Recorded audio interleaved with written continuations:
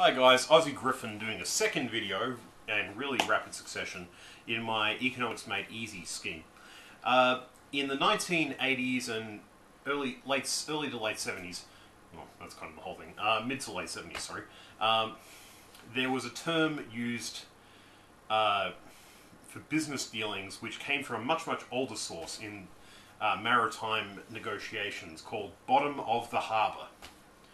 This came from an older tradition where a ship with goods of questionable or even negative value was only good for the insurance money placed against it, which most captains or merchants would actually insure their goods with.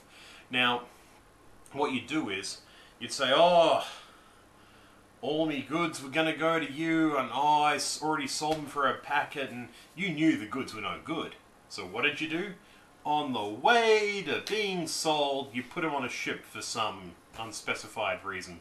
Maybe it was you claim it was cheaper to ferry them that way. Whatever, you make up some excuse.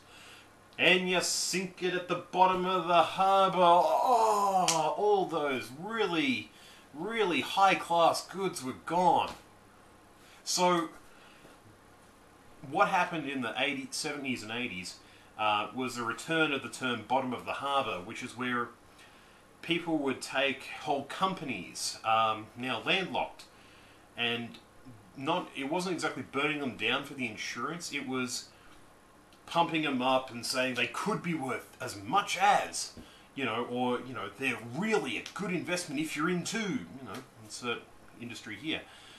And what happened was all these people said, oh, it's a sure thing. It was a bet.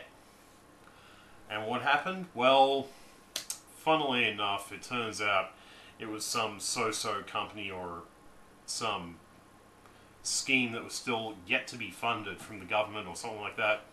And it was considered a bottom of the harbour job, which is where everything sank. You sank your money into it, you bought it out, you paid your premiums, and when you turned around, they said, buyer beware.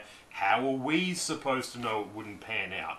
It was a bet. You made your bet.